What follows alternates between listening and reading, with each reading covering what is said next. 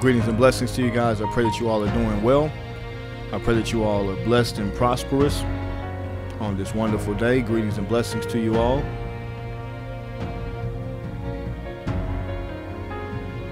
God is truly worthy of the glory. He's truly worthy of the honor. He's truly worthy of the adoration. Listen, as you guys join, please let me know where you're viewing from.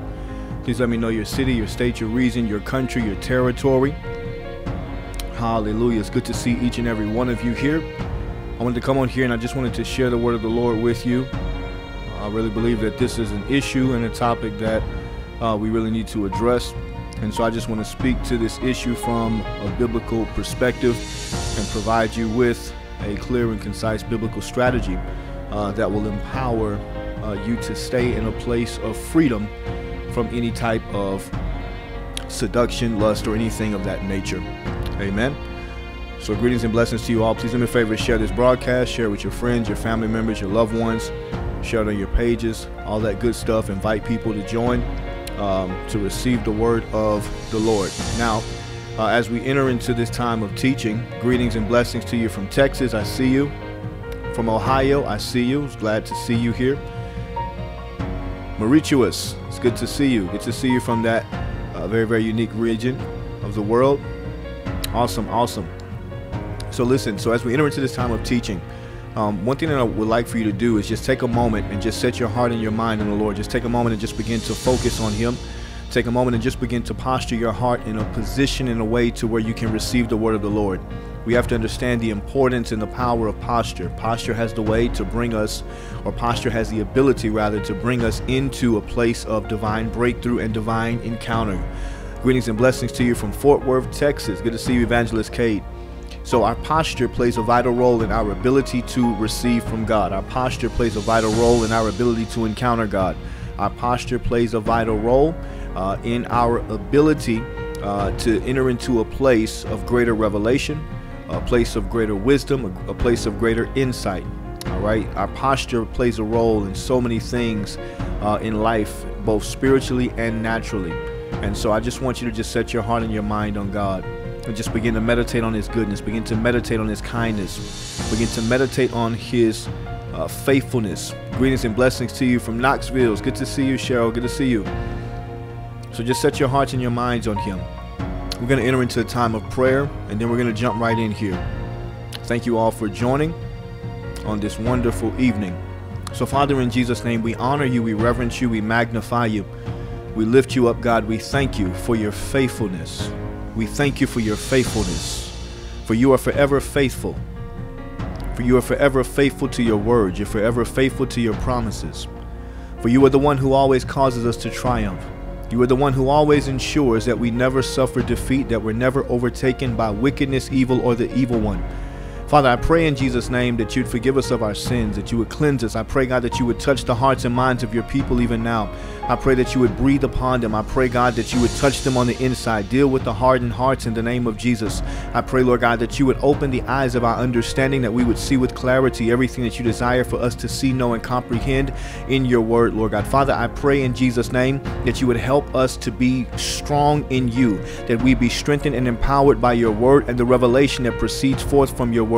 Holy Spirit, I pray that you would open our eyes that we would see, open our ears that we would hear, so that we can comprehend everything that you desire to deposit and invest into us. In the name of Jesus, I bind and rebuke now the schemes and the plans of the enemy to keep the people of God, to keep your people in a place of bondage, in a place of captivity. I declare and decree that no form of perversion would be able to continue to keep your people in this holding pattern, in this place of dysfunctional living, in this place of mixture. Father, in Jesus' name, I pray that there would be a wave of purity that would be released among your people now in the name of Jesus. I pray, God, that there be a wave of purity that would be released among the hearts and the minds of your people now in the name of Jesus Christ. In the name of Jesus, a wave of purity, a wave of purity. Purify us, Lord God. Purify our appetites. Purify our motives. Purify the posture of our hearts. Help us to know and understand that everything that we encounter, it starts with the condition of our minds. It starts with the condition of our appetites. Help us, Lord God, to guard our hearts, Lord God.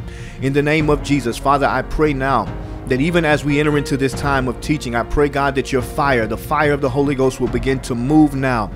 burning, purifying, purging in the name of Jesus Christ. Listen, just right where you are, just lift your hands to God for a moment and just begin to ask God to purify you. Lift your hands to God and just say, Lord, purify me. Come on, lift your hands to him and say, Lord, purify me. Lord, purify me. Lord, purify me on the inside. Lord, purify my minds. Lord, purify my mind. Purify my thoughts. Lord, purify my appetites. Lord, purify me. Purify me. Come on, let that be your cry to him. Let that be your prayer to him. Ask him to purify you. Ask him to purify you. And when you begin to pray, God will begin to touch you. You will begin to feel the tangible presence of the Lord.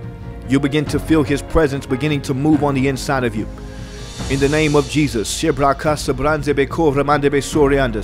Holy Spirit, I thank you for breathing upon them. I thank you for touching them now.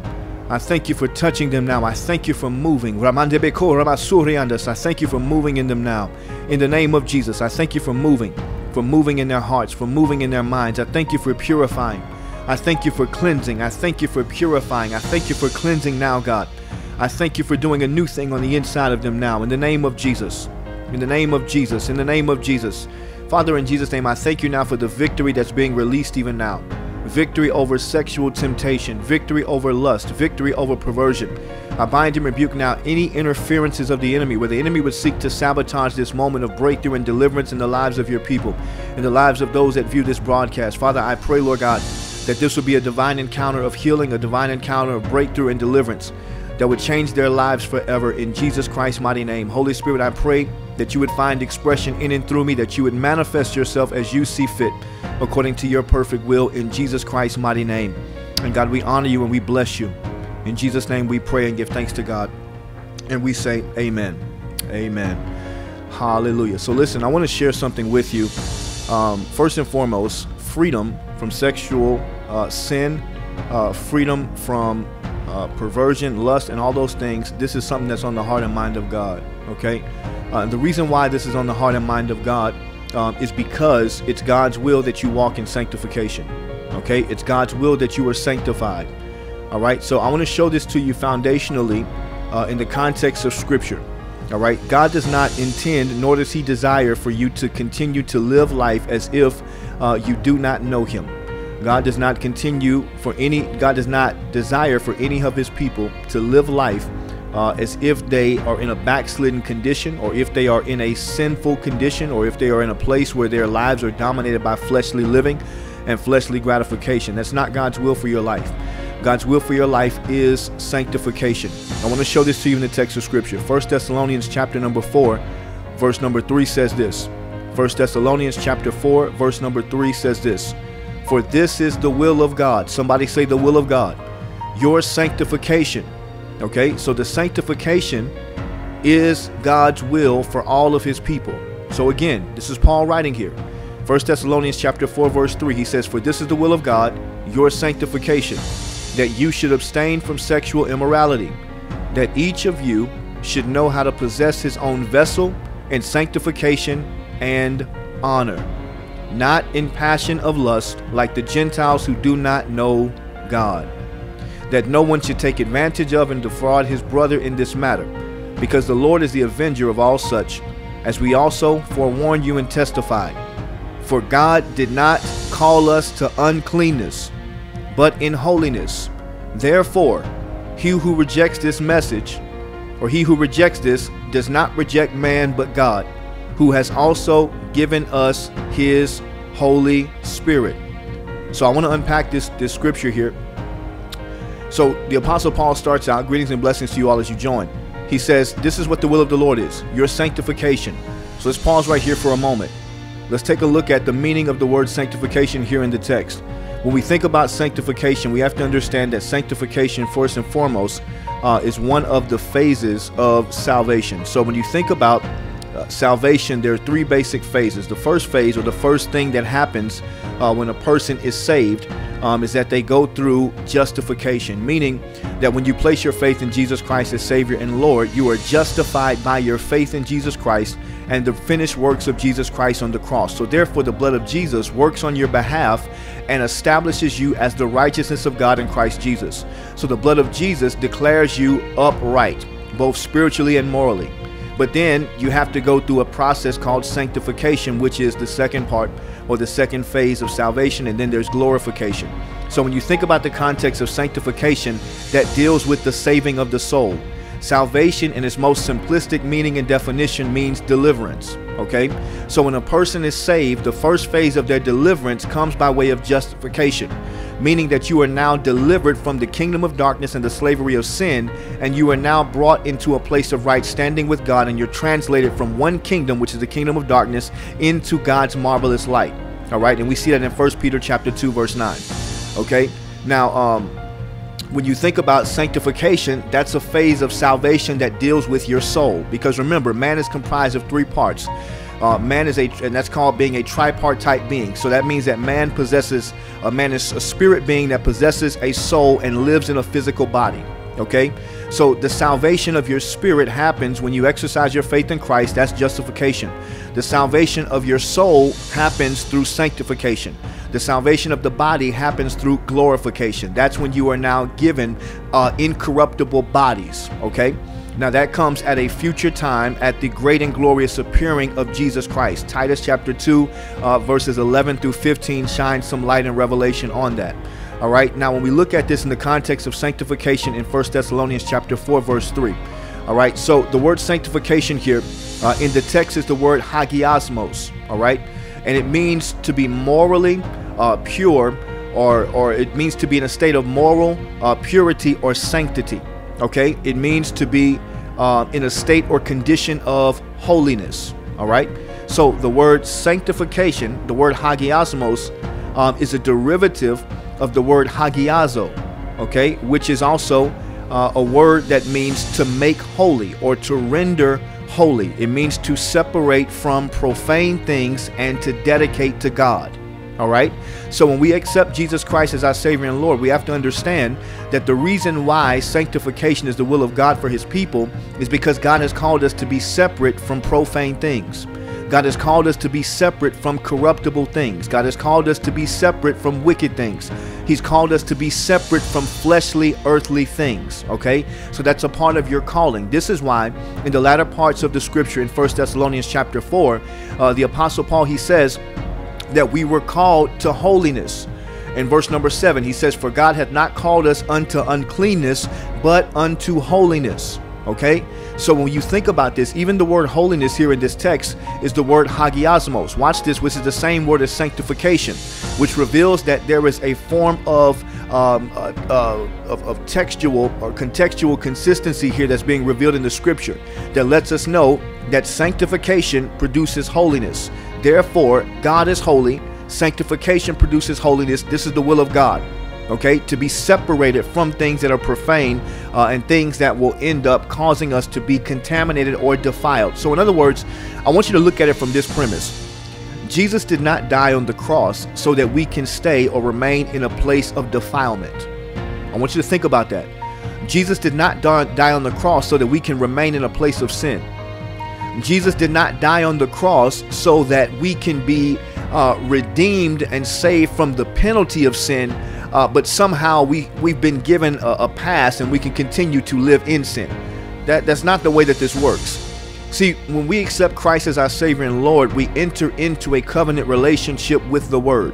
So we have to understand that Jesus is the Word incarnate. Jesus is the Word in flesh. And so if we enter into a relationship with the Word, the living Word, it means that we now have to enter into a covenant relationship with the written Word of God.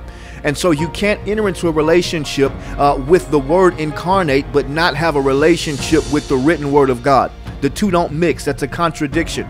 And so when we enter into a relationship with Jesus Christ, we have to understand that not only is he our Savior, but he's also our Lord. When we have that understanding and we view Jesus from the premise of him being our Savior and him being our Lord, we are now viewing things according to God's will. We have to understand the lordship, the principle of the lordship of Christ. The principle of Jesus's lordship determines or establishes the fact that he is the dispossessor of our lives, meaning that he is the one who has rulership or ownership of our bodies. He is the one who owns the rights to our lives. He is the one who then has the sole authority to dictate and determine the way that we are to use our bodies. Jesus is the author and the finisher of our faith. we didn't create a saving faith. We don't have the power to save ourselves apart from God. If man had the power to save themselves apart from God, then God would not have needed to come into flesh or to step into time in order to undo or in order to reverse those things that were lost during the original sin of man, during the original sin of Adam. And so because of God's great love and his mercy, he saw that it was fit. He saw that this was the only way that he could get, that God could be just and punish sin while also saving and redeeming his creation that he loves. So God saved you because he loves you. And because he loves you, he wants you to live a life of sanctification. Because he loves you, he wants you to live a life above sin. Because he loves you, he has given you the Holy Spirit, and the Holy Spirit will empower you to overcome the lusts of the flesh. So because God loves you, he's made provision for you and I to exercise victory over the flesh, over sexual perversion, over sexual immorality. So in 1 Thessalonians chapter 4, verse 3, he says, "For this is the will of God, even your sanctification, that ye should abstain from fornication." Now, fornication is a common word that's used for sexual immorality. But then he says in verse 4, he says that every one of you should know how to possess his vessel. How? In sanctification and honor. Now, doesn't that sound familiar? Think back to Romans chapter 12, verses 1 and 2. And the Apostle Paul says, "I beseech you therefore, brethren, by the mercies of God, that you present" what? "Your bodies as a living sacrifice, holy and acceptable unto God." Holy and acceptable unto God, which is your reasonable service. Right? And then he says, "Do not be conformed to the pattern of this world, but be transformed by the renewing of your mind, that you may be able to test and to prove that good and perfect and acceptable will of God." So living sacrifices as believers, that's who we are. But the way that we live our lives is in a way of sanctification and honor. So we can't say that we're presenting ourselves to God as a living sacrifice, but we're not living in sanctification and honor. We can't say that we're presenting ourselves as these pure sacrifices that, watch this, are holy and acceptable. That reveals to us that God has the right to reject a sacrifice. God has the right to reject the sacrifice. How do we know this? When you look at the biblical account of Cain and Abel, you will see where God rejected a sacrifice that he saw or he deemed as being unfit. So that means that God has the right to reject the sacrifices that we are offering. God has the right to reject things that we are offering to him that are not holy, that do not meet his standards. It doesn't mean that God doesn't love you, but it means that God will rebuke you and let you know that, hey, you're living in sin and you need to get it right. And he will give you the grace and the power to overcome that. He will send people into your life to teach you. He will send people into your life to reveal things to you. He will speak to you directly and give you warnings and give you opportunities to correct yourself. That's the ministry of the Holy Spirit. The Holy Spirit ministers to each and every one of us in a way to where he brings conviction to us, to where he reminds us of who we are in Christ. The Holy Spirit brings conviction upon us and convicts us of sin, righteousness, and judgment. The Holy Spirit convicts us in a way to where now we have to make a choice to either partner with the will of God or to continue to buck against the system. It would be in your best interest as a believer to submit to the Lord. Because if we find ourselves in a place where we are trying to fight against God, that's a losing battle every time. Historically, throughout the text of Scripture, there has never been a person that has been able to successfully fight against God. Look at Pharaoh, for example. He thought that he could fight against God. The wicked Pharaoh of Egypt that enslaved the Israelites. He thought that he could fight against God. His heart was so hardened. He thought that he was bigger than God. But guess what? He lost. So it's in our best interest to submit to our master, to submit to our Lord and follow his way, because his way is what's best for you. All right. So verse number 5, he says, not in the lust. I'm going to go to a different translation because I don't like the way that's written.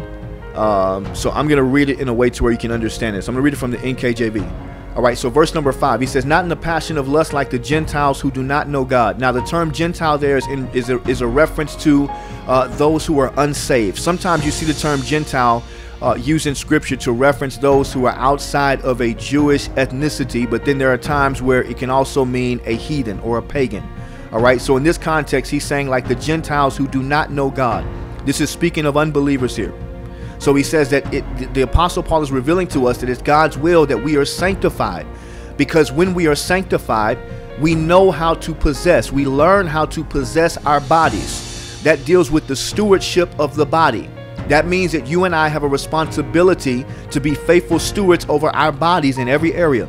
That includes our health. Now, I know contextually here, this is dealing with sexual immorality, but we have to understand that God has required that we are faithful stewards over our body. That deals with our health, that deals with sexual immorality, that deals with the way that we care for ourselves and so many other things. So the principle of stewardship concerning your body is being revealed here contextually in the context of sexual immorality. All right, sexual purity. All right, so then he goes on in verse number 6 and he says that no one should take advantage and defraud his brother in this matter, because the Lord is the avenger of all such, as we also forewarned you and testified. Verse 7, for God did not call us to uncleanness, but in holiness. Therefore, he who rejects this does not reject man, but God, who has also given us his Holy Spirit. Now, when the Apostle Paul says, who has also given us his Holy Spirit, he's revealing two things here. The Holy Spirit as the power that enables us to live upright, and the Holy Spirit as the source of authority that validates the words that he is revealing here in this passage of Scripture. So when he says, whoever rejects this does not reject man, but God, that's a very, very serious statement that he's making here. This is something that we need to take serious.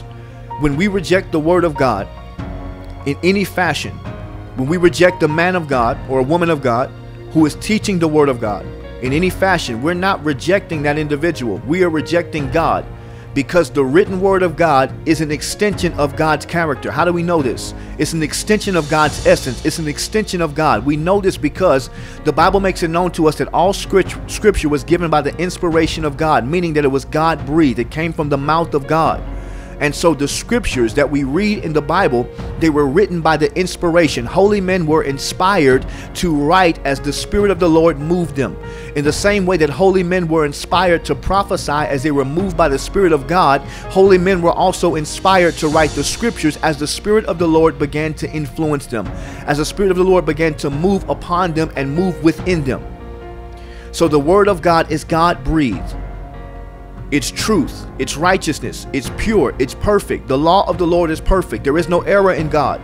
And so because there is no error in God, there is no error in his word, because his word is an extension or a manifestation of his nature. It's the manifestation of his deity, of his heart, his mind, his power, his love, his grace, his wisdom, his insight, his healing faculties. All of these things and so much more, all of these treasures are found in the Word of God. So when we reject the preaching of sound doctrine, we are rejecting God directly. Because you have to understand that the man of God and the woman of God that's standing before you, that's sharing the Word of God with you, they were sent there on an assignment by God. They are called and commissioned by God to function in whatever ministerial capacity, grace, or office that God has called them to. And so when you buck against the system, you are not bucking against man, you are bucking against God. Now is the time where I believe very strongly that God is awakening his people to righteousness once again. Now is the time where I believe that God is awakening his people to a place of greater consecration, to a place of greater sacrifice, to a place of greater pursuit, a place of greater longing. Now let's talk about this a little bit deeper here in the context of sexual immorality. What are some examples of sexual immorality? Of course, we have fornication. What is fornication? Fornication is sex outside of marriage. Very simple. That's fornication. All right. Now, when we think about fornication, this can happen to anyone. Okay. Any person can find themselves in that place if they do not safeguard their hearts. All right. When you think about other forms of sexual immorality, you have adultery. All right. So adultery contextually deals with sleeping, having sexual intercourse with another married person. Okay. That's adultery. Okay. So adultery occurs when people are married and you have sex outside of your marital covenant, or when a person is single and they have sex with someone that's married. You have just committed adultery because you violated a marital covenant by way of sexual intercourse. Okay? And so when you look at this, so you're committing adultery with that person. You're committing the act of adultery with that person, if that makes sense. All right? Now I'm going to show you something else in Scripture where Jesus also speaks to adultery, but in a spiritual context. All right, adultery in the context of the heart. Now, I want you to understand other types of sexual immorality. You have pornography. Okay, pornography. There are many people that are bound by pornography. Many people that are bound by pornography because of the fact that the eye gate is something that is so how can I put this? Our eyes are easily captivated by what we see. Our eyes are easily captivated by what we see. Jesus said that the eye is the lamp of the body, right? So if the eye is a lamp of the body, that reveals that the eye gate, it functions as a gate, meaning an access point to the heart.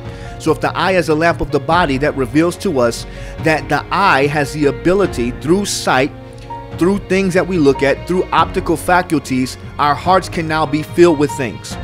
So if we're looking at pornographic imagery, that is sexually illicit content that is generated through a digital or virtual space, that's pornography. When you're looking at these things in a digital space, what ends up happening is that now you are creating idols in your mind, because the imagery that you're looking at now becomes an idol, because you end up worshiping the imagery, which then causes you to participate in illicit sexual activity, whether it's alone and you're by yourself and you're indulging in different forms of self-gratification, or if you are finding yourself in a place where now you and the person that you're married with, the two of you are now engaging in pornographic imagery. You're viewing these things, and now you have believed the lie of the enemy that watching these things will somehow spice up your sex life and intensify your intimacy. That's a lie from hell. You don't need to watch those things. This is for married people. You don't need to watch those things in order for your sex life to be enhanced. You don't need to watch those things in order for you to grow in intimacy in a physical context, in the confines of marriage. You don't need to watch those things, because true marital intimacy in a physical context, it begins apart from the physical act of sexual intercourse. True intimacy is built throughout relationship that you have with the person that you're with. Anyway, that's a teaching for a different day. But we have to look at this. So when a person begins to view pornographic imagery, what ends up happening is that now you create an idol. And so the imagery that you watch, it causes you to now objectify men or women, because there are men that view pornography and there are women that view pornography. And then when you look at the different types of pornography, it feeds the sensual nature. It feeds a demonic appetite on the inside of a person that can cause the person to be opened up to being possessed by a demon of lust, to be possessed by a demon of perversion. Okay, this can happen. These are real things. All right. And so when we begin to indulge in those types of things, we now create an appetite. We are now training ourselves to crave after things that are off limits. We're training ourselves to crave after things that God has said are sinful and forbidden. I want to talk about the imagery here for a moment. My spiritual father, he was teaching one time, and he talked about the principle of the hologram, right? And so the hologram in the context of pornographic imagery. What happens a lot of times is that when people consistently view pornography, they end up finding themselves in a place where now the stuff that they watch, it begins to infiltrate their dreams. And now that these things begin to infiltrate their dreams, they begin to see these holograms that are appearing in their dreams. In other words, what happens is that the imagery that they've watched, the demons, there are spirits that inhabit the imagery that you are watching by way of pornography. And those spirits will then try to perform sexual activity in your sleep. This is not something that's far-fetched. Everything, when you look at this, it deals with idol worship. Okay, there are different spirits. If I had time, I could really break it down, but there are different spirits that govern these different types of activities and things of that nature. All right, so these things are dangerous. When you think about the framework of social media in this present day and age, you look at the context of the reels, you look at the context of TikTok, you look at the way that Instagram and social media are currently operating. The majority of the things that are on there are things that are sensual, seductive, and perverse. That's the majority of the content that is funneled through reels. So just imagine if a person is spending 2 hours a day and they're watching reels, what are they exposing themselves to? What are they opening their eyes to? So we have to do a better job of guarding our eyes if we want to guard our hearts. Some of the warfare that many of you are experiencing internally, it comes because you have set your gaze upon perverse things. It comes because the more that you watch something that is illicit in nature, you become desensitized to the spiritual nature and the spiritual consequences of such things. You become desensitized. So the enemy is literally lulling many people to sleep by way of social media. by way of reels, by way of viewing these things in a digital space. People are being lulled to sleep. People are being fed lies. People are being fed deception, because the enemy will speak to you and tell you, oh, it's harmless. Oh, you're a mature Christian. You can handle that. You're a mature. Just go and pray afterwards. You'll be okay. Listen, it doesn't work that way. Do not believe. The Bible says in Romans chapter 13, verse 14, put on the Lord Jesus Christ and make no provision for the flesh to fulfill its lusts. We make provision for the flesh when we create space, time, and opportunity for the flesh to be gratified in our lives. That's how we make provision for the flesh. We make provision for the flesh by watching things that we know are outside of God's will, by going into spaces that we know that God has said do not go into, by conversing, watch this, with people that you know the Lord has been dealing with you about. When you know the Lord has been unctioning you and saying, don't talk to that person because there's something off within that person, and there's possibly something off with you that can cause you to now be enticed to engage in conversation or interaction with that person that has nothing to do with God whatsoever, but everything to do with fleshly gratification. God wants you delivered and set free. God wants us delivered and set free.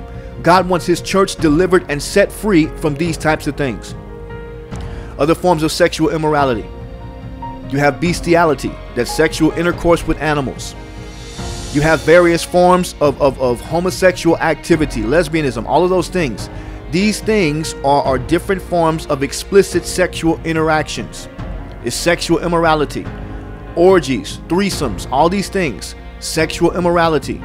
And there's tons more, but these are like the basic ones that we see throughout Scripture, and the ones that we see materialize in the world around us. So God doesn't want his people to participate in those things. That's not God's will for your life. We have to understand that if we as believers begin to dedicate ourselves to participating in such behavior, we are now mixing that which is holy with that which is profane. And when you mix something that is holy with something that is profane, it produces perversion. Somebody say perversion. It produces perversion. Let me give you some examples of mixture. Just imagine this: sensuality mixed with worship. Imagine a sensual worship leader, a seductive worship leader, whether it's male or female. Imagine a prideful prophet.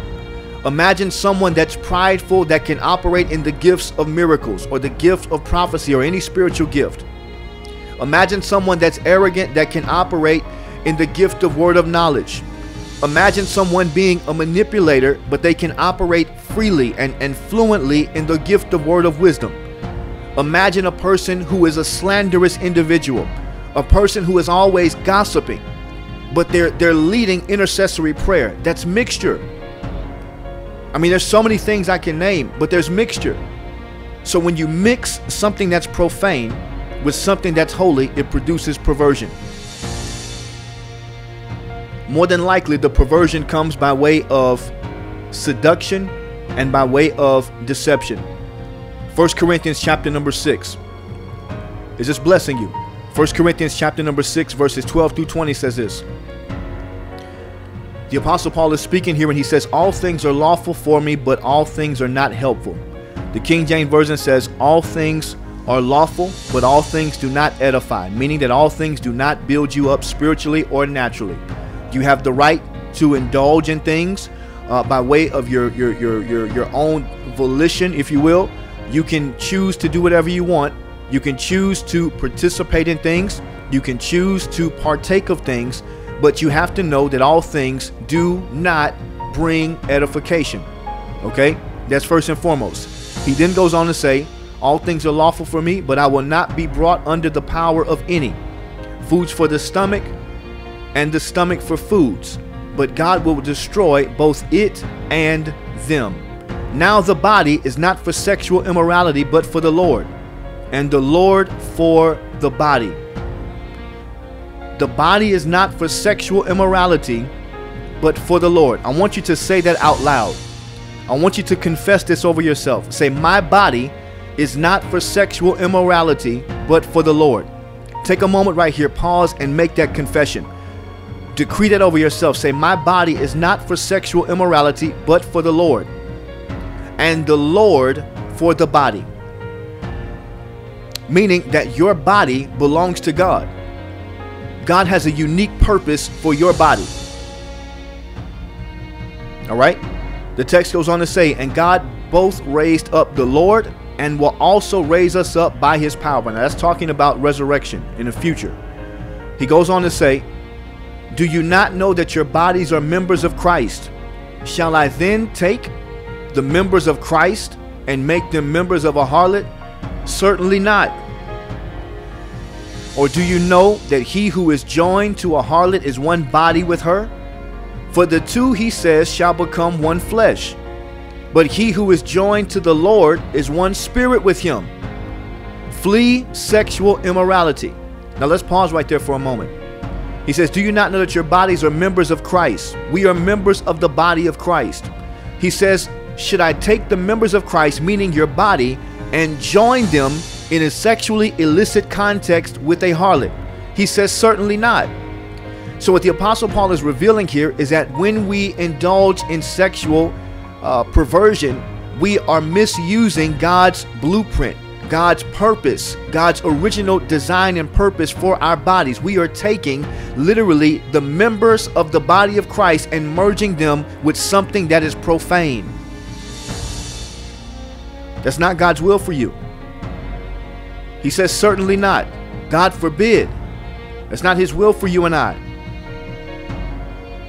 Or do you not know that he who is joined to a harlot is one body with her? He says, now for the two, he says, shall become one flesh. This is a reflection to what the Lord said in Genesis concerning man and woman, concerning marriage and procreation. Okay? So the two shall become one flesh. When you have sexual intercourse with a person, you become one flesh with them. You become one flesh with them. That establishes a yoke. That establishes a unity, a type of unity. It establishes a type of tie between you and that person. This is where we get the context of soul ties, because you have to think of the soul. The soul is comprised of the mind, the will, the emotions, the intellectual faculties, all of those things. All of those things are intertwined in the soul. Okay? And so when you think about that, when you come together and you're having intercourse with a person, let's think about this in the context of marriage. When you have a husband and a wife that come together in the context of marriage, there is a merging, there is a fusion that occurs. There is a type of chemistry that is established between those two individuals. Okay?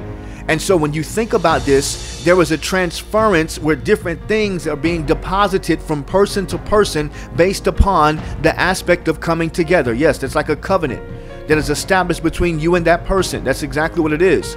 Because in what Paul is referencing here when he says the two shall become one flesh, he's speaking of the principle of covenant. You establish a covenant of being one flesh with a person based upon sexual intercourse. So just imagine a person that's having all these different sexual partners that they're sleeping with. You're establishing covenants with each one of these people by way of sexual intercourse.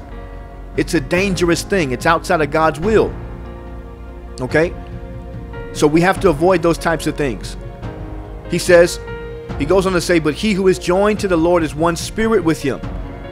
As a believer, you are joined to the Lord. As a member of the body of Christ, you are joined to the Lord. So because you're joined to the Lord, that now makes you one spirit with God. That means that your spirit and the Spirit of God is one. Your spirit and the Spirit of God have been united together as one spirit. It's right here in the scriptures. So think about this. God is holy. This is why God says, be holy for I am holy. Why?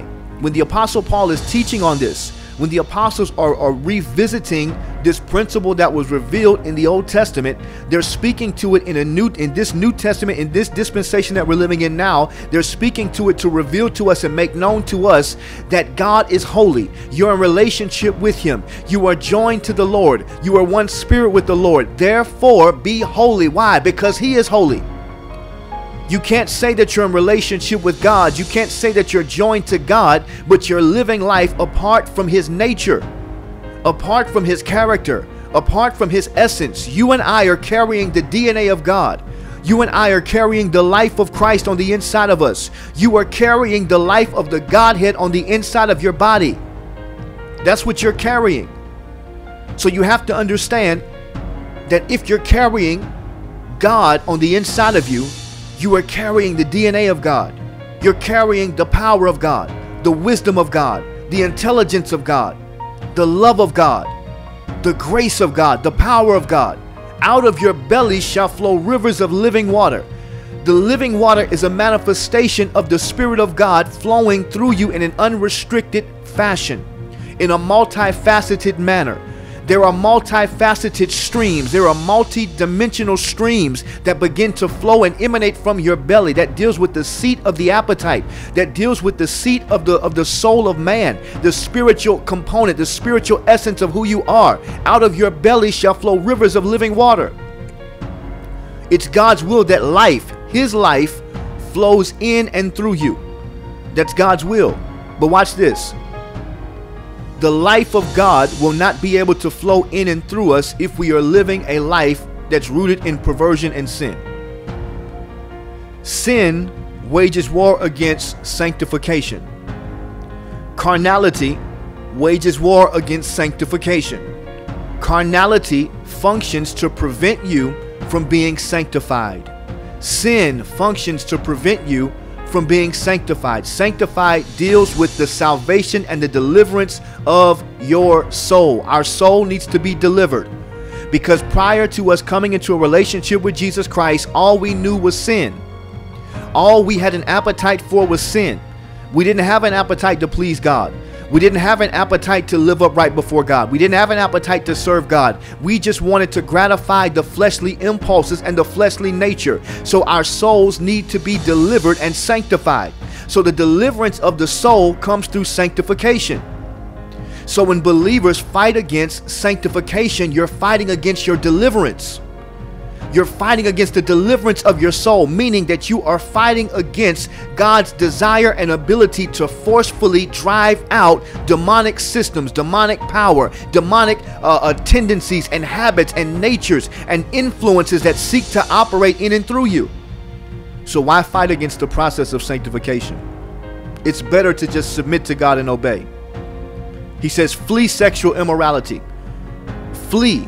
Flee. To flee sexual immorality means that you are running for your life. You are running for your life because you are fleeing from something, knowing that your life depends on it. He says, flee sexual immorality. Every sin that a man does is outside the body, but he who commits sexual immorality sins against his own body. Or do you not know that your body, watch this, is the temple of the Holy Spirit who is in you, whom you have from God, and you are not your own? For you were bought at a price. Therefore, glorify God in your body and in your spirit, which are God's. Now let's ask ourselves this question. He says you were bought with a price. What was the price that you were purchased with? What was the price that was paid to purchase your redemption? The simple answer is the blood of Jesus. The blood of Jesus functioned in a way to deliver you by way of redemption. The context of redemption means that you were delivered from slavery. Your freedom from slavery was purchased through the blood of Jesus. Therefore, the one who put down the down payment, or the payment rather, for your freedom from slavery now owns the rights to your body. So Jesus liberated us by the payment of his blood so that we can live for him. Jesus didn't liberate us or redeem us by the payment of his blood so that we can remain in the same unregenerate condition. Jesus gave himself. He died so that we can be set free and walk in and experience the abundant life that he came to give us. He said, I have come that you may have life and life more abundantly. The abundant life is found in the prosperity of a person's spirit, the prosperity of your soul, the prosperity of your body. All of these things are found in the abundant life that God has for you. The abundant life of Christ is one that is filled with blessings. The abundant life of Christ is one that is found, or one that is rooted in freedom from perversion, freedom from sin, one that gives you access to unrestricted power, one that gives you access to the unrestricted love of God, the unfailing love of God, the never-ending love and grace of God. That's the abundant life. It's life overflowing. It's a life that is filled and charged by the Spirit of God. It's a life that is empowered and rooted in the Spirit of God. Your new identity in Jesus Christ. That's the abundant life. It's a life of freedom, a life of victory, a life of wholeness, a life of purity, a life of healing, a life of breakthrough. For some of you, you have been seeking the Lord and asking Him to deliver you. And I come to proclaim to you that your deliverance is here. For some of you, you've been seeking the Lord and you've been saying, Lord, I'm tired of dealing with this same condition. And the Lord wants you to know that He has come to deliver you and set you free. But you have to deal with and identify the issues in your soul, the wounds in your soul, the wounds in your mind, the wounds in your will, the wounds in your emotion, those things that are functioning in a way to cause you to gravitate to things that are designed to kill you. The flesh functions in a way to kill you. The flesh functions in a way to seduce you and entice you. The word seduce means to persuade to disobedience or disloyalty. The word seduce, it means to persuade to disobedience or disloyalty. It means to lead astray, usually by persuasion or false promises. To lead astray by persuasion or false promises. To seduce also means the enticement of a person to sexual intercourse. It means to entice or to charm. Now, the interesting thing about the word charm means to spell. It means to spell cast, or to cast a spell on someone, or to bewitch them. Okay? So when you think about seducing words, seducing spirits, doctrines of devils, things of that nature, it deals with spell casting. It deals with bewitchment. It deals with enchantment. So the flesh functions in a way to literally bring us into a place of deception by way of charm, bewitchment, or enchantment. This is why we need the Holy Spirit, because the Holy Spirit is the Spirit of truth that leads us into all truth. Therefore, when you are led by the Spirit of God, you will always overcome any form of deception that can ever be launched against you. Because the Spirit of God is the highest form of intelligence in existence. The Holy Spirit is God, 100% God. That's who's living on the inside of you. I want to show you something regarding adultery according to Jesus's perspective. Greetings and blessings to you all as you join. It's good to see you, Sola.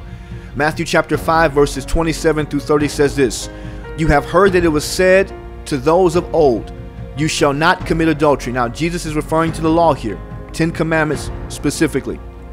But I say to you that whoever looks at a woman to lust for her has already committed adultery with her in his heart. Now watch this. Although the text says a woman, I want to make it known to you that this applies to men as well. Or it applies to women as well in the context of gazing upon men in a lustful manner. As a woman, if you lust after a man, if you look at them in a lustful manner, you have already committed adultery in your heart. As a woman, or as a man rather, if you look upon a woman in a lustful manner, you've already committed adultery in your heart. This is according to Jesus here. Okay?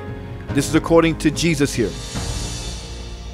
So when Jesus says to look here, the word that's used here in the Greek for the word look there, it means to set the heart upon.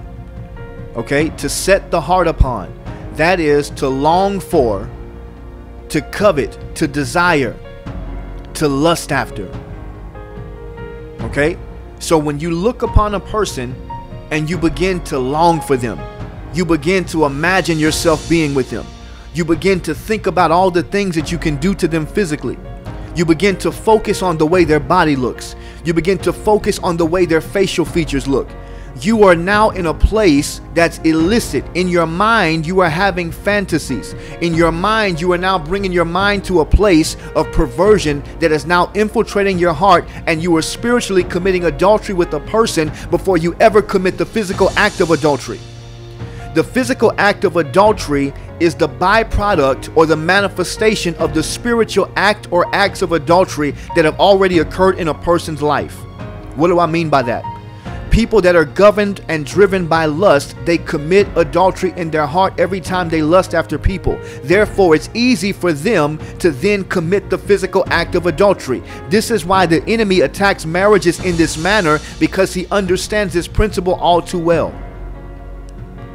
This is an age-old tactic that he's been using for years to cause people to fail, to cause people to fall, to cause people to enter into a place of ruin, to dismantle families, to break the will of God, to divide what God has put together. Now, when we see that scripture, he says, what God has put together, let no man put asunder.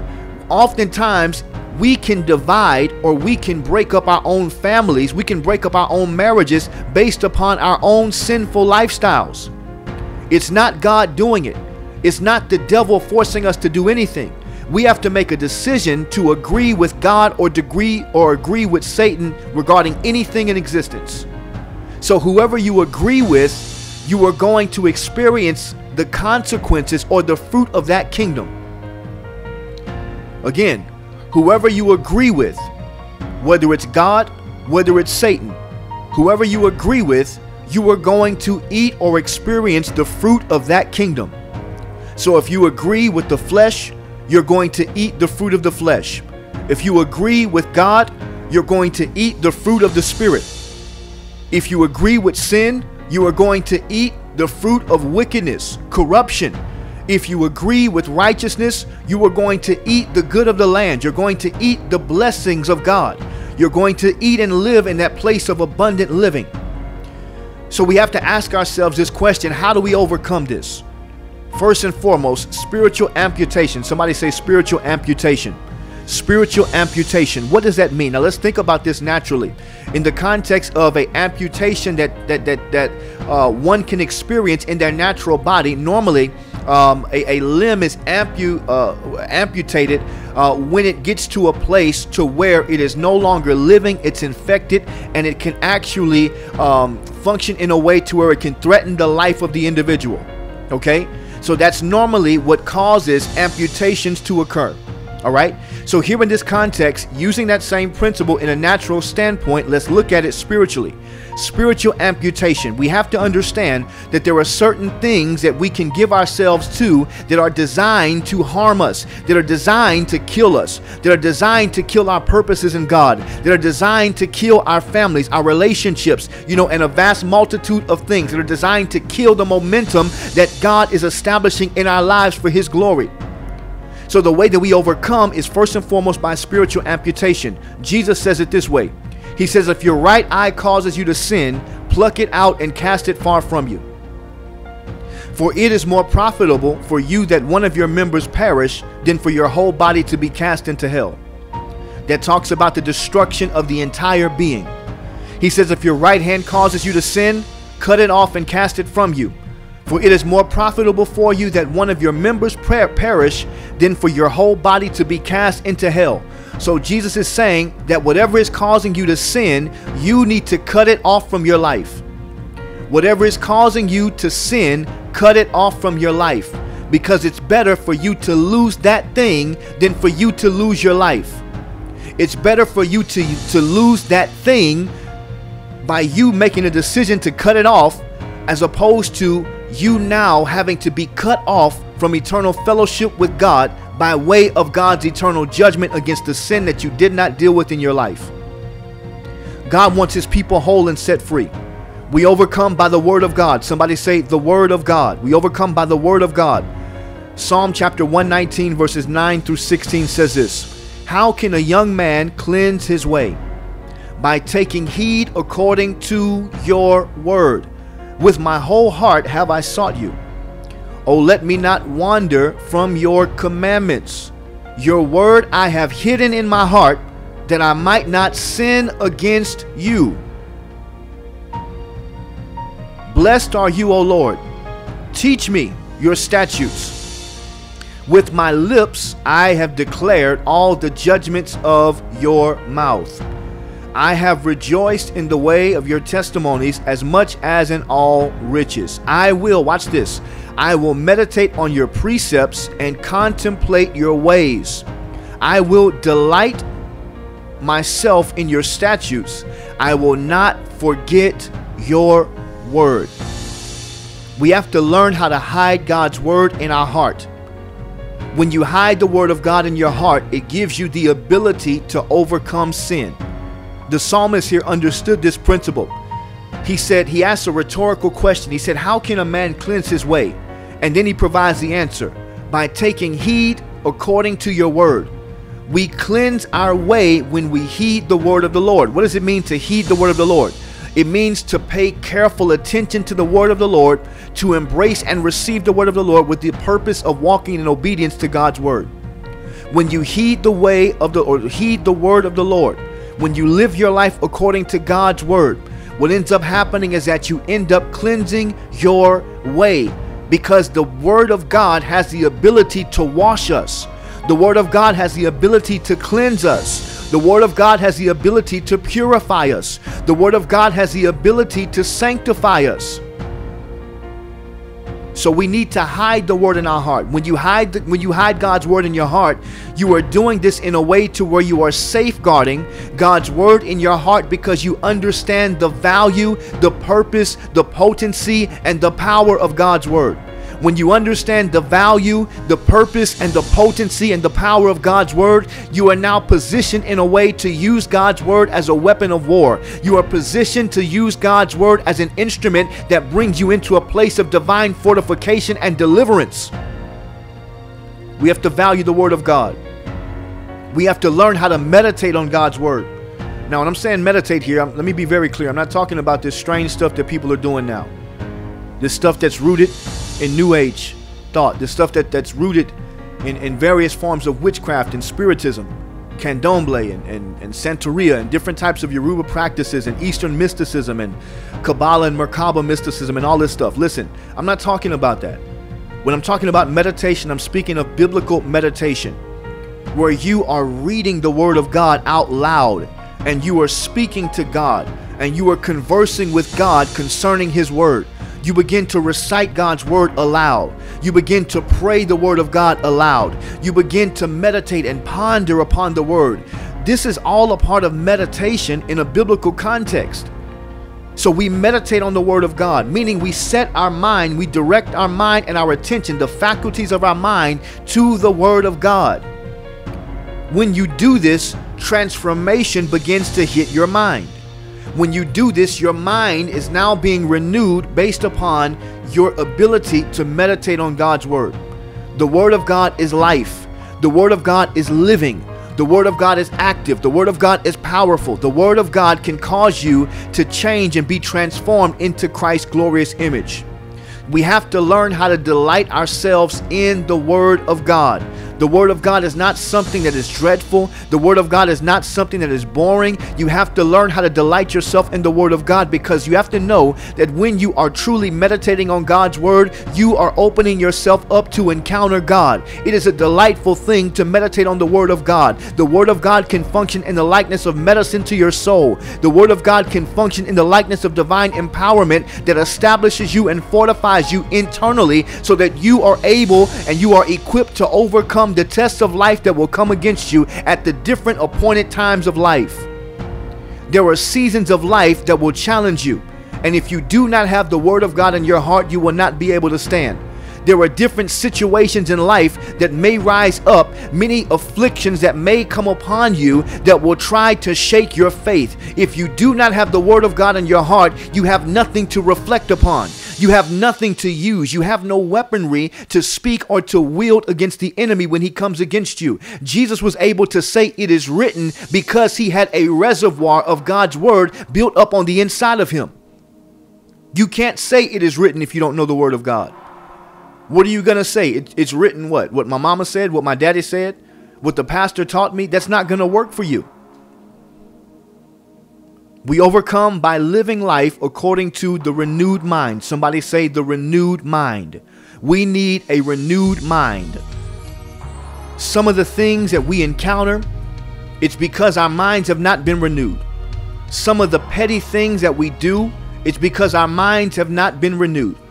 I want to give you this scripture once again. I gave it to you earlier, Romans chapter 12, verses 1 through 2. I beseech you therefore, brethren, by the mercies of God, that you present your bodies a living sacrifice, wholly acceptable to God, which is your reasonable service. And do not be conformed to this world, but be transformed by the renewing of your mind, that you may prove what is that good and acceptable and perfect will of God. Now, the word conform there, it means to be shaped or fashioned after the pattern or the likeness of another. The word transform there, it means to take on a state of transfiguration. It's the Greek word metamorpho. It means to take on a state of transfiguration. So the renewing of the mind according to the word of God, it brings you into a place of divine transfiguration, where your mind and your character and your life becomes transfigured into the image of God, into the image of Christ. This is why our mind needs to be renewed. Let me give you another scripture here. See, we have to understand that the renewed mind brings us into a place to where we experience the power of God in a way that transforms our lives from a place of carnality into a place of victory. So God wants to transition his people from carnality to victory. God wants to transition his people from carnality to victory over carnality, so that we can produce godly fruit that pleases the Father. That's God's will for you. Colossians chapter 3. Colossians chapter 3 verse 1 says this: If then you were raised with Christ, seek those things which are above, where Christ is, sitting at the right hand of God. Now the Apostle Paul starts by asking a rhetorical question here. He says, if then you have been raised with Christ, or he positions this statement in a way to where he's making it known to you. He's saying, if then, in other words, in consideration of the fact that you have been raised with Christ, there is a corresponding action that needs to take place. There's a corresponding action that you need to consider. There's a certain posture that you need to embody because of your new position in him. So if then you were raised with Christ to what? To the newness of life. To a new, from a place of death to a place of life and triumphant victory over sin. Right? He says, if then you've been raised with Christ, do what? Seek those things which are above. Seek. That means to set your heart after, to set your mind after, to pursue, to seek, to find out with the purpose of obtaining. Seek those things which are above, where Christ is. And then he gives us the locality where Christ is, sitting at the right hand of God. That's the highest place of authority spiritually. That's a place of honor. That's a place of victory. That's a place of authority. Seek those things. So the Bible reveals to us that we have been blessed with every spiritual blessing in the heavenly places. Where? In Christ. We've been blessed with every spiritual blessing in the heavenly places in Christ.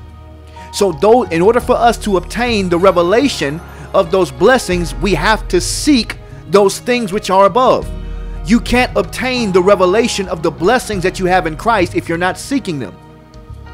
He says, set your mind on the things above, not on the things on the earth. Again, he's placing the responsibility on us. Set our minds on the things above, not on the things on the earth. For you have died, and your life is hidden with Christ in God. When Christ, who is our life, appears, then you also will appear with him in glory. That deals with glorification. Okay, so I want to back up here for a moment. Set your mind on the things above, not on the things on the earth. That deals with two different realms of existence. The things above are spiritual things. The things on the earth are carnal things. So he says, set your mind on spiritual things and not carnal things. Okay, set your mind on spiritual things and not carnal things. Let's keep reading. Then not only does he say this, he says, therefore put to death your members which are on the earth. Again, on the earth, that deals with carnal things. What are the members that are on the earth? Fornication, uncleanness, passion, evil desire, and covetousness, which is idolatry. Because of these things, the wrath of God is coming upon who? The sons of disobedience, in which you yourselves once walked when you lived in them. So the sons of disobedience is dealing with the specific grouping of people that deals with Satan, that deals with demons, and that deals with unbelievers who have rejected Jesus Christ as Savior and Lord.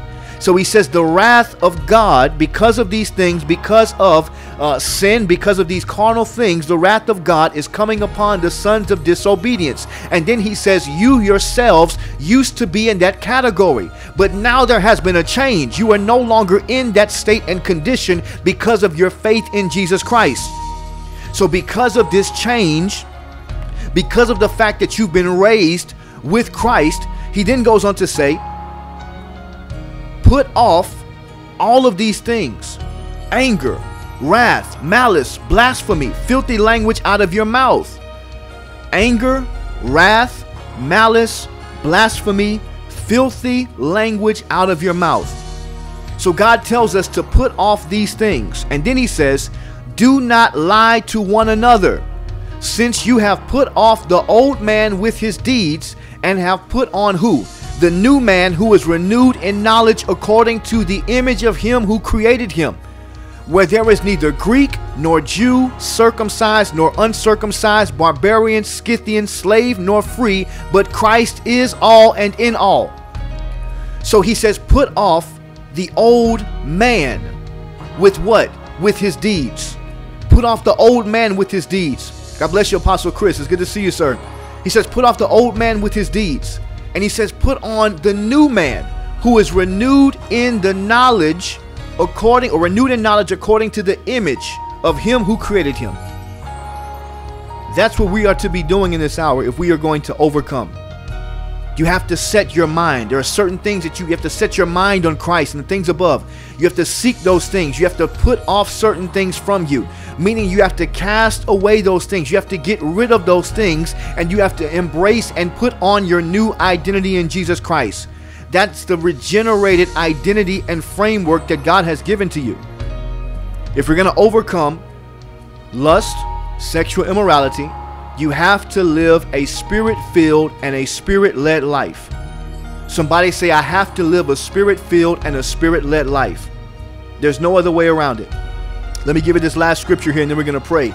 Galatians chapter number 5, verses 16 through 26. Is this blessing you? I pray that this is blessing you and ministering to you and strengthening you. Galatians chapter 5, verses 16 through 26. It says this, I say then, walk in the Spirit, and you shall not fulfill the lust of the flesh. So Paul says, walk in the Spirit. To walk in the Spirit means to live your life according to the Holy Spirit's empowerment. Okay, so you walk in the Spirit, and you will not what? Bring to completion the lust of the flesh. The word fulfill there means to bring to completion, or to bring to an expected end or outcome. Okay, he says, for the flesh lusts against the Spirit, and the Spirit against the flesh, and these are contrary to one another, so that you do not do the things that you wish. But if you are led by the Spirit, you are not under the law. Now the works of the flesh are what? Evident, meaning that they are plainly seen, which are adultery, fornication, uncleanness, lewdness, idolatry, sorcery, hatred, contentions, jealousies, outbursts of wrath, selfish ambitions, dissensions, heresies, envy, murders, drunkenness, revelries, and the like. So when he says and the like, he's not saying that this grouping here is an exhaustive listing. He's saying that these are some of the things, as well as anything like this. Anything that functions in a similar fashion, anything that functions in the context of the unfruitful works of darkness, he's saying that these things are evident, meaning that they are plainly seen for all to see. He says, of which I tell you beforehand, just as I also told you in time past, that those who practice such things will not inherit the kingdom of God. But the fruit of the Spirit, somebody say the fruit of the Spirit. The fruit of the Spirit is love, joy, peace, long-suffering, kindness, goodness, faithfulness, gentleness, self-control. Against such there is no law. And those who are Christ have crucified the flesh with its passions and desires. If we live in the Spirit, let us also walk in the Spirit.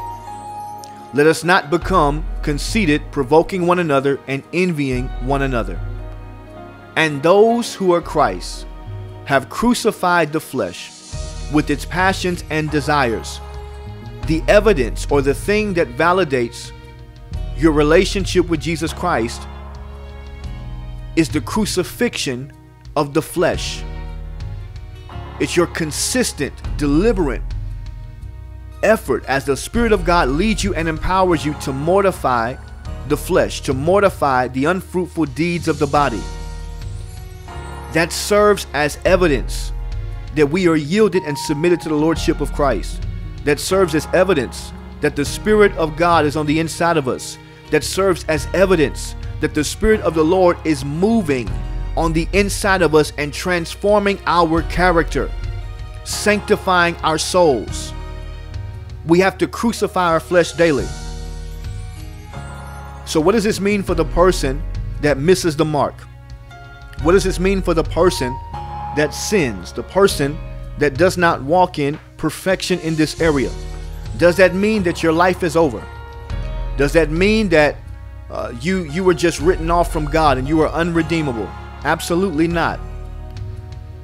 The grace of God functions on our behalf to literally cause us to be renewed, to be restored, to be forgiven, and to then be subsequently empowered to go and sin no more. That's the grace of God.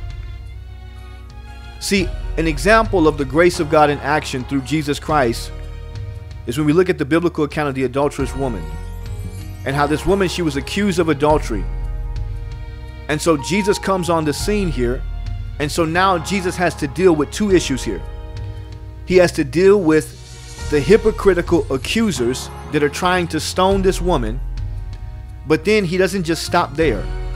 He says, he who's without sin cast the first stone, right? So obviously none of them were without sin, therefore they put their stones down. So Jesus would eventually get to a point within that conversation with her to where he would then say, where are your accusers? And then he would go on to say, go and sin no more. He says, you've been forgiven. He says, go and sin no more. Jesus was dealing with the hypocrisy of the accusers, which was sin, but he was also dealing with the sin of the woman and saying, go and sin no more.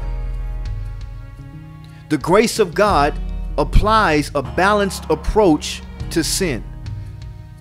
The grace of God deals with sin while also preserving the life of the individual. The grace of God deals with sin while also teaching and empowering the individual how to live a godly life, how to live a righteous life, how to live a purified life. That's what the grace of God does in and through us. I think, unfortunately, we've embraced an improper view of the grace of God. We've relegated the grace of God to unmerited favor only. Prophet Dontrell, God bless you, man, my brother. Good to see you. We've relegated the grace of God to unmerited favor only. And so when we do this, unfortunately, we create an environment to where the grace functions as a pass. It functions in a way to give us a pass in relationship to certain things that we may be doing that, quite frankly, are not upright before God. And I think this opens the door for the grace of God to become abused, to become misidentified, misinterpreted, misapplied. And I think this is one of the things that has happened, which has now caused people to become extremely legalistic because they have seen an extreme misapplication of the grace of God. The grace of God was never designed to condone our sin. The grace of God was never designed to keep us in this repetitive cycle of living in sin just so that we can experience the grace of God. The Apostle Paul deals with this in Romans chapter 6. He says, shall we continue in sin that grace may abound? He says, God forbid. We don't continue in sin so that we can experience the superabounding grace of God. Because prior to that point, he said, where sin aboundeth, grace aboundeth much more, meaning that grace superabounds, right? So we don't live in sin and then use grace as a cover-up for our sinful actions. We don't live in sin or commit acts of sin and then say, well, we have grace for that. That's not the purpose of God's grace. God's grace has the ability to function in our lives as a teacher. The grace of God has the ability to function in our lives as an instructor, to teach us who God is and empower us to walk upright before him. I'll show it to you. Titus chapter 2, verse 11. For the grace of God that brings salvation has appeared to who? To all men, teaching us that denying ungodliness, and worldly lusts, we should live soberly, righteously, and godly in the present age, looking for the blessed hope and glorious appearing of our great God and Savior Jesus Christ, who gave himself for us that he might redeem us from every lawless deed and purify for himself his own special people, zealous for good works. Then he says, speak these things, exhort and rebuke with all authority, let no one despise you. Right? So the grace of God functions as a teacher, teaching us what? That denying ungodliness and worldly lusts, we should live how? Soberly, righteously, and godly in this present age. The grace of God teaches you to deny ungodliness and worldly lusts, while also teaching you to live soberly, righteously, and godly in this present age. That's important because if you look at the world around you, there are so many things that are being promoted in this present age that are anti-Christ in nature. There are so many things that are being promoted by the culture, the systems, powers, people, individuals that exist in the world that are demonically inspired. They're promoting these things that are designed to lead people down a pathway of darkness. As believers, we have to know how to live soberly. We have to know how to live righteously. We have to know how to live godly. If we do not know how to live soberly, righteously, or godly, we will take the bait and we will become deceived. And instead of denying ungodliness and worldly lusts, we will have fellowship with ungodliness and worldly lusts. The word fellowship oftentimes in the New Testament is the Greek word koinonia, which means joint participation.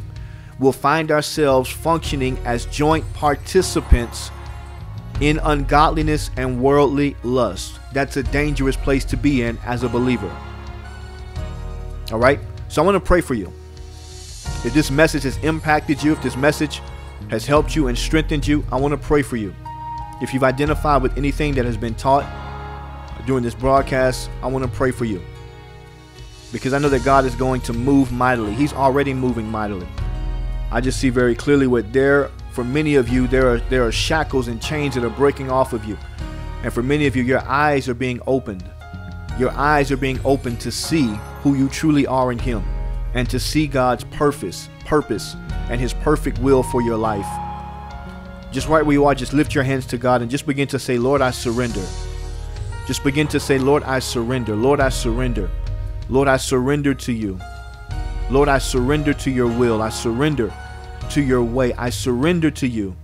Just lift your voice and say, Lord, I surrender. Lord, I surrender. Lord, I surrender. As you lift your voice and you surrender to God, God's going to begin to move on the inside of you.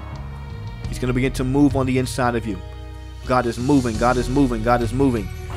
He's moving. He's moving. He's moving. Father, in Jesus' name, I thank you for moving in the hearts and the minds of your people. I thank you for delivering. I thank you for setting them free now. In Jesus' name, I bind and rebuke every attack that would come against them. In the context of lust, in the context of sexual impurity, I cancel the assignment of the enemy to steal, kill, and destroy from their lives now in Jesus' name. Father, I pray that you would purify. I release now the power, the fire of the Holy Ghost to move on the inside. In the name of Jesus. Move on the inside, move on the inside, move on the inside. Consume now. In the name of Jesus, consume now. In the name of Jesus, consume now, consume now, consume now. Consume now, consume now. Purify their appetites now, God. In the name of Jesus. Right where you are, I just hear this very clearly. I want you to repeat this after me. I want you to repeat this after me. Say, Lord, I renounce every connection to illicit, sinful, sexual activity in the name of Jesus. Say, Lord, I sever every covenant, every contract, and every soul tie that I've come into agreement with and established in my life. In Jesus Christ's name. Lord Jesus, I ask that you would cleanse and purify my heart, my mind, and my soul in Jesus Christ's mighty name. Lord Jesus, I ask that you would purify my body in the name of Jesus Christ. Now just take a moment and just receive that right there. Take a moment and just receive that right there. For some of you, you are feeling literally in your body. Your body feels like heat. Your body feels like electricity. You're feeling this freedom and this peace that you've never felt before. For some of you, you're feeling this peace, this freedom. You feel this weight and this burden being lifted from off of you. I see where the hand of God is lifting the burdens from off of you. For many of you, this has been a burden. You desire to be free, but you don't know how to be free. And the Lord is saying that this is your hour of visitation. I declare and decree that this is your hour of visitation, your hour of breakthrough, your hour of healing, your hour of deliverance. And it is so in Jesus Christ's mighty name. Just receive it right there. Father, in Jesus' name, I thank you for every person that's here, every family, every household, every ministry that's represented. Father, I pray that you would continue to strengthen your people. Continue to move on the inside of them now, in the name of Jesus. Continue to empower them to produce fruit that brings you glory and honor. In the name of Jesus.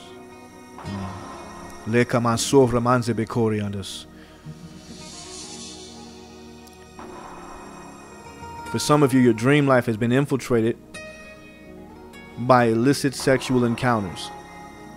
And so I want to just pray here just for a moment. Father, in Jesus' name, for every person that's been attacked in their dreams through sexual dreams that were perverse in nature, I cancel the assignment of the enemy in Jesus Christ's mighty name.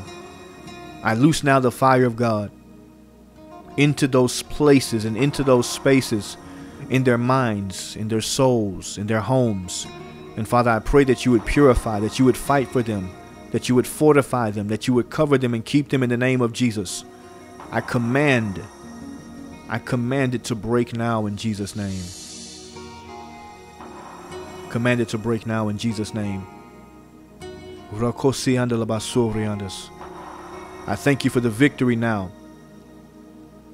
Every false image, I command it to fall to the ground now in Jesus' name. Every image that's used for idolatry, I command it to fall to the ground now in Jesus' name. I declare and decree that you are free. No longer will you battle in your mind. No longer will you battle in your thoughts. No longer will you battle in your dreams. I plead the blood of Jesus over their minds now. And Lord, I thank you for moving. I thank you for healing. I thank you for delivering. I thank you for setting them free. In the name of Jesus. God, we thank you for your freedom. Just begin to thank God for freedom. Begin to thank God for victory. Listen, as you all leave this broadcast, it's important that now you fill yourself with the Word of God. It's important that you fill yourself with the Word of God. That you build yourself in the Word of God. Okay? And so what I encourage you to do is begin to look up scriptures. Begin to look up scriptures that deal with purity, that deal with freedom, freedom and victory from lust and things of that nature, and begin to build your life. Begin to build yourself up in the Word of God. I encourage you that as you leave this broadcast, take a moment, take some time to just begin to worship God and to just bask in His presence. Take some time to worship Him. Take some time to just sit there in stillness and silence before the Lord and allow the Spirit of the living God to minister to you. There is more deliverance and breakthrough that God wants to initiate in your lives apart from this public space. And so this requires your obedience to pursue God in your own intimate spaces, in your own intimate places. And when you do this, you will encounter God in a greater measure and in a greater capacity. the tingling, the fire. The hand of the Lord is resting upon you. Nakia Jefferson, the hand of the Lord is resting upon you. Fill it to overflowing. In Jesus' name. In Jesus' name. In Jesus' name. In Jesus' name. God, we bless you.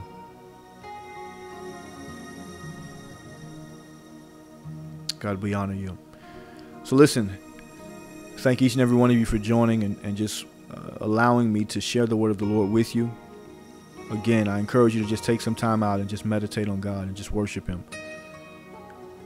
I just see where the Lord is going to minister to you in a greater capacity. So again, God wants you to be free. God wants you to be sanctified. God wants you to be empowered to produce fruit that brings him glory and honor. All right? Until next time, may God's grace and peace be with all of you.